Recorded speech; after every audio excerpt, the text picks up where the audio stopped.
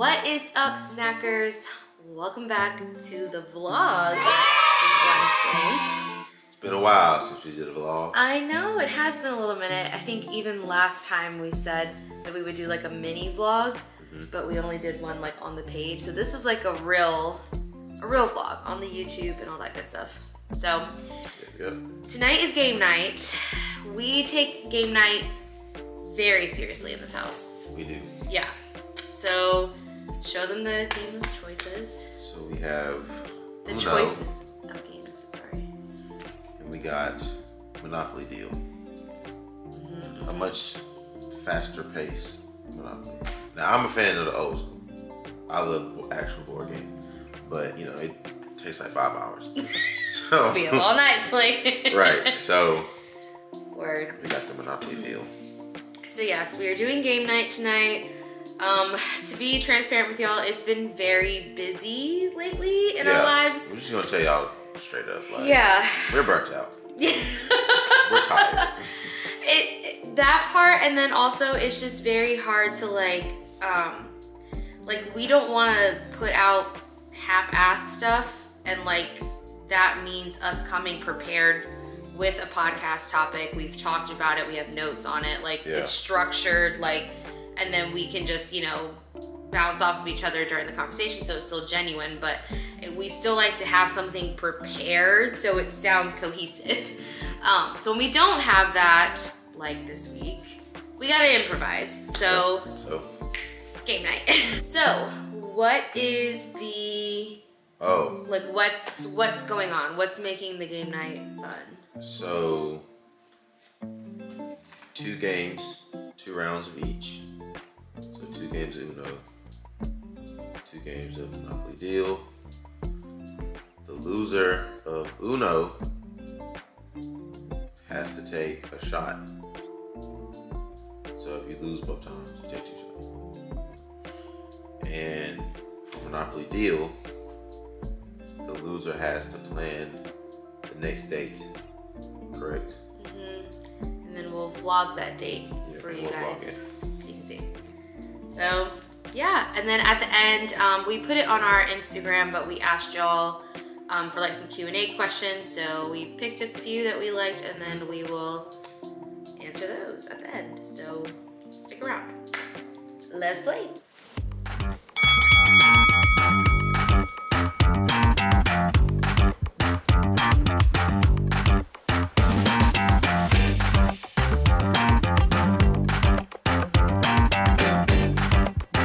Sometimes the 6s and the 9s like confuse me. Look at the way they're flipped. Uno. What the hell? That's so mean of you. What is yellow? Shot it up. Shot it up. Can you inform the group of our choice of liquor tonight? Because it's Devin's choice. Empress. The Indigo Gene. Empress 1908. Actually purple. That really is cool. Shot it.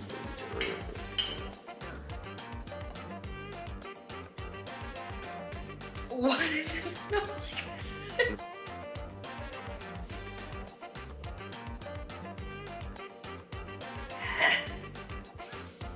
Oh. Gin and juice. You like that?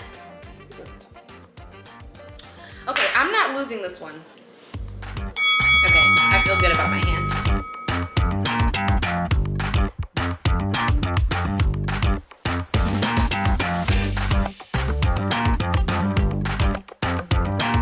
I'm feeling a little... You know what I mean? No. Not really.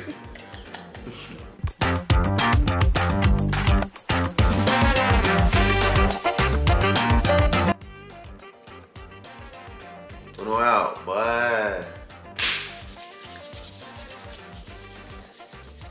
it's time to drink. Bae. It's time to drink. I can't. No. It's time to drink. Next game, Monopoly. And I kind of forgot to play. Because we don't put one down, right? No. That's why I did that.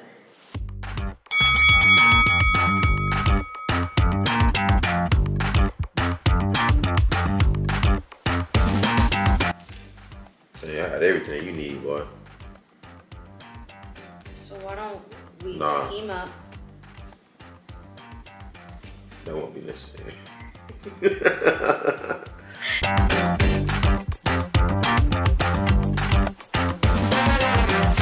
One, No! 2, and 3.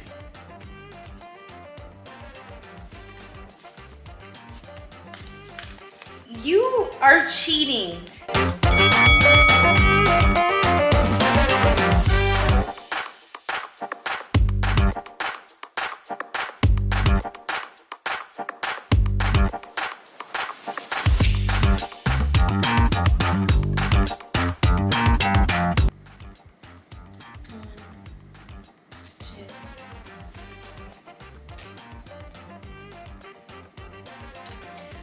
We'll come back with the winner of the tiebreaker for camera's sake. Yo.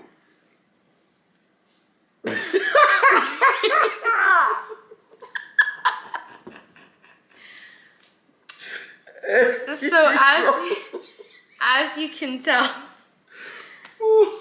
from the reactions, I did not win. You'll always be a winner. No. That's crazy. No. You don't want to be a winner in my heart, bro? Tickle me. No, I don't actually. Dang. It's okay, because I still consider you a winner. Okay. Because you got me. Cut the cameras. We are going to hop into the Q&A portion of the video. Yeah. Did you forget? Nah. But yeah, so we're gonna do Q&A and then we'll close it down. So let's get into it. Gonna bring it on in? Oh, now you want to be friends. Yeah, I'm over it now. Oh, I know this day can be fun, boy. Not this day gonna be fun. Yeah. All right. Q&A time. Some of y'all are funny. Peace. But, okay. First one. Do you think there's questions about your past you wouldn't answer / ask your partner? So I guess, is there anything off limits that you wouldn't answer or you wouldn't ask me about, and vice versa? No. All up for grabs. Yeah. But I mean, you already know everything about me, though. Yeah. I even went into my past and told you about everything. Yeah. So for you, nothing's off limits. I have anything to hide. Nothing at all. I'd say the same. I think the only thing that's touchy maybe is possibly intimate details from prior relationships. But I'd never asked you that anyway. Yeah, but that's what I'm saying. I don't think we would ask each other, but I just feel like that's none of each other's business. What went on with that? You don't want to get your feelings hurt. And vice versa. We don't want to talk about that. It was weird. But other than that, no. Everything up for grabs. Okay. Another one that was asked. This one's kind of juicy. What's the most difficult thing y'all have dealt with in y'all's relationship so far?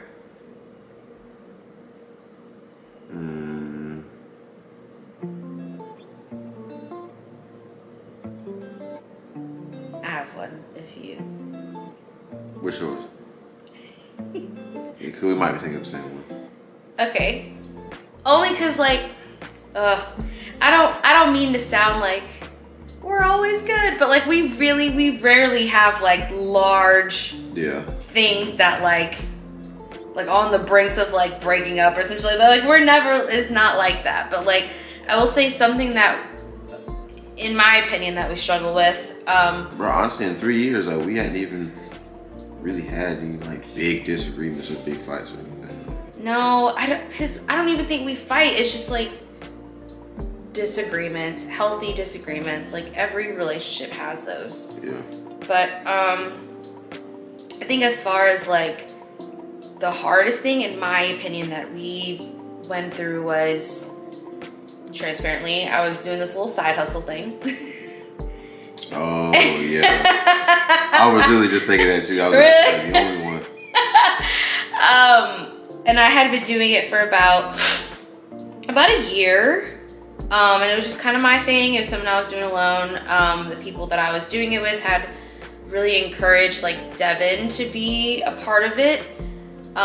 He really didn't want to, wasn't his thing. Like he just kind of wanted no part of that. Which I didn't take offense to. Like it was my thing for a while.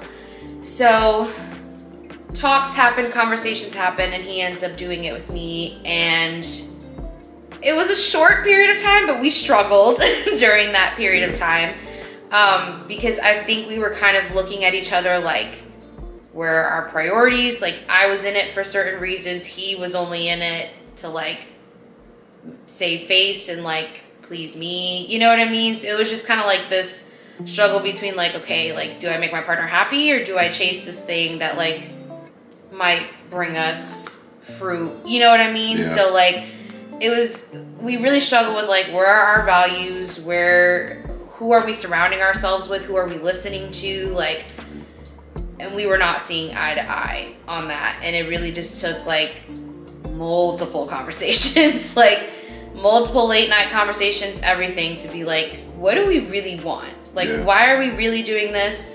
Why are you doing this? Why am I doing this? Like, what do we really want here?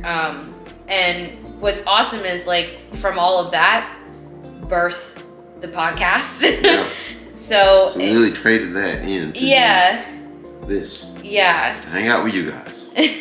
And now we're here with you guys. But so luckily it brought us closer together in the end, but for a while it was this like tug of war of like, well, I think it's important because this, and other person doesn't really care, but they want to be in it because like their partner's in it and stuff like that. It was a lot. I think that was like one of the hardest things we had to like pull out of and really be like, okay, are we on the same page here? We need to compromise. We need to work together. Like, either we're in it or we're not. It was a whole thing. But made it out on the other side. But yeah, that was like the only thing though. Yeah. Yeah, that's the only thing I could really say that was like tough. Do you have one? No, we were thinking the same one. Yeah. You have a question? So I have one, and it says, what was the event or moment for both of y'all when you realized you wanted to marry the other person? I'm gonna say, for me, it's honestly during COVID. During like the COVID time, and which is kind of strange just because that was like really early in our relationship. Yeah. But it was because we were practically forced to spend a lot of time together. Every waking moment together. I got adjusted to just like, I guess, being with her or being around her every day. Yeah. All day. So it was just like, it's bad. Like, it's not cool, bad. Like, but no, I'll honestly say, so I wouldn't say it was a particular moment, but COVID for sure. But what reassured it was just the fact that, like, during that time when we were in COVID, because we were in lockdown and stuff, so we were quarantined together and stuff for like the entire time. So we were quarantined together with like a year, practically. Yeah. We got along. Yeah. in that span of time, like, and I think then it kind of just clicked to me that like I get along with this person. Like, I know she likes me. I like her. Like, Yeah. this is A1. Not A1.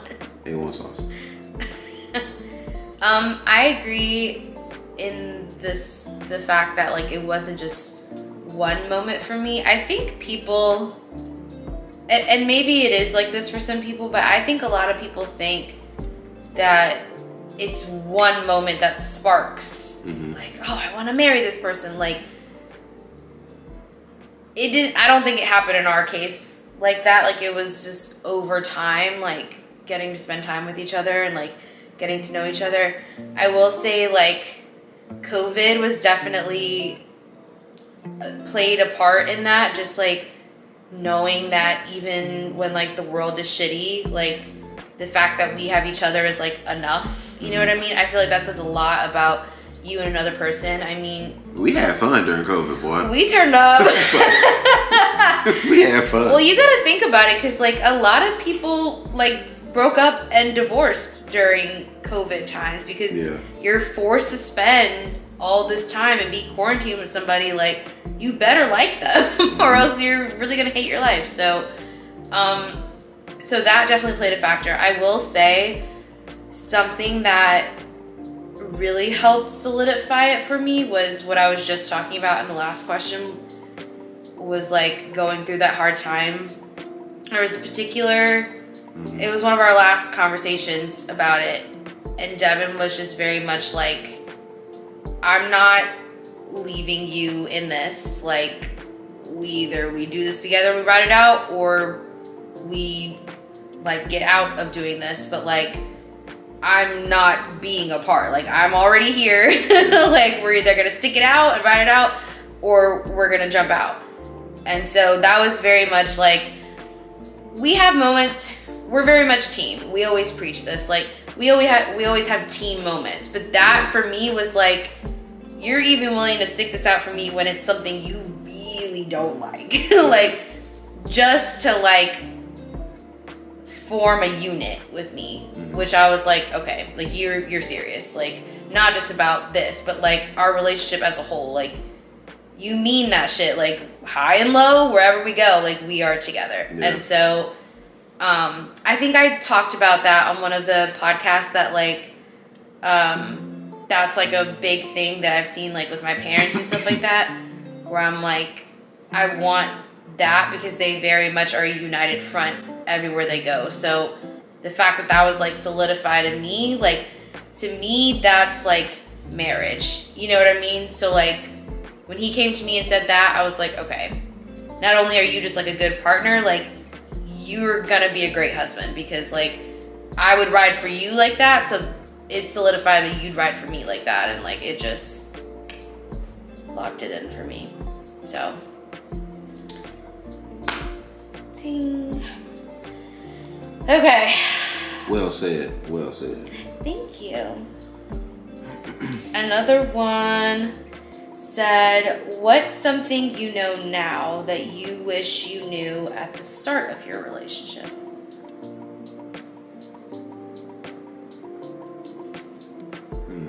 I think you answered this on one of the podcasts.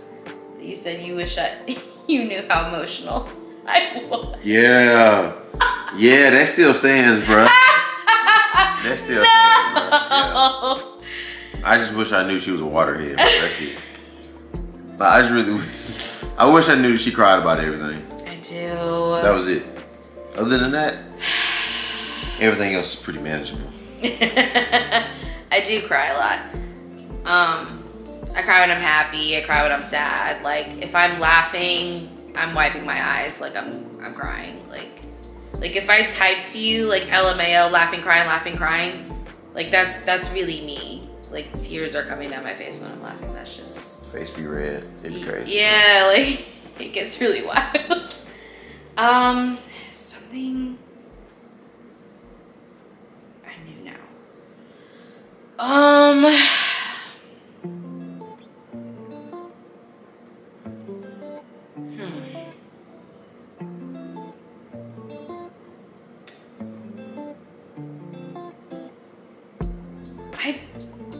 don't know, to be honest.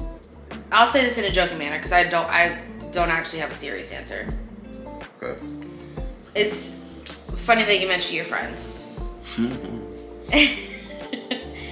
I wish I knew from the jump how hard Devin's friends ride for him, because the fact that he has an entire fan club about this damn PS5, it's got to go.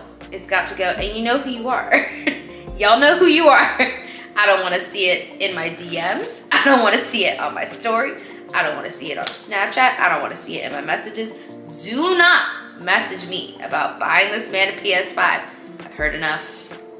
I mean, that's what I wish I knew. What do you want me to say? Nothing. I want you to say all nothing. All you gotta do is get the PS5, bro. Like. Anyways, moving on. Last question. That's it. And this is the one that was, and is always, the most asked. When are you gonna make me an auntie? When are you gonna make me an uncle? When are y'all having a baby? When, baby, baby, baby? I need y'all to relax. Bruh. Need y'all to relax. Because before that, it was, when's the wedding? When's the wedding? When's the wedding? When's the wedding? We do one thing for y'all. Immediately. And immediately on to the next. Like, damn! Can we have a wedding first? But yeah, probably like late 2024. 2025 maybe, I don't know. Probably in 24 though, I ain't gonna hold y'all place. Probably in 24. Oh boy. Yeah.